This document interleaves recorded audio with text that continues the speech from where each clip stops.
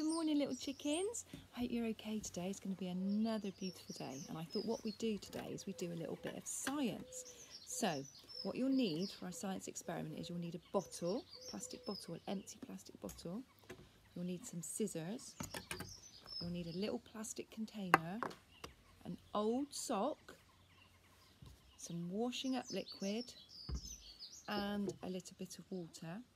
And you'll also need a grown-up to help you, so make sure you've got your grown-up with you. The first thing I'm going to do is I'm going to cut the bottom off of my plastic bottle.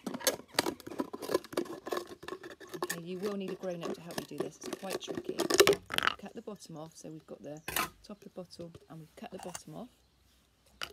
Then I'm going to get my sock, and I'm going to put my sock on the end of my bottle. Push it right down, so it looks a little bit like that. Okay, and then I'm going to put some washing up liquid in my bowls. I'm going to put quite a bit because I want some nice big bubbles, and I'm going to put a little bit of water in, swish it around, and then I'm going to dab the end of my bottle in my washing up liquid. This, okay.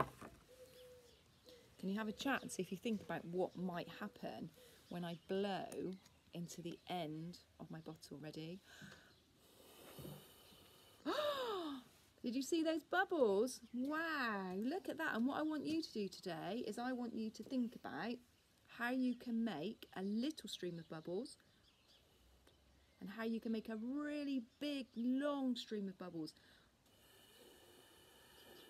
What are you changing about what you do and the way you blow to make the difference in the length of bubbles? But have fun and send me some pictures of your bubble machines. That would be brilliant. Have fun, guys. Bye.